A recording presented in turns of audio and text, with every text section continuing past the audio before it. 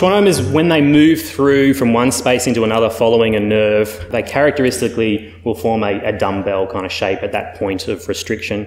And this is very true of the next most common schwannoma, the trigeminal schwannoma. On the T2 weighted images here, you can see there's a really big cerebellopontine angle mass again, but it's not extending into the internal acoustic canal this time.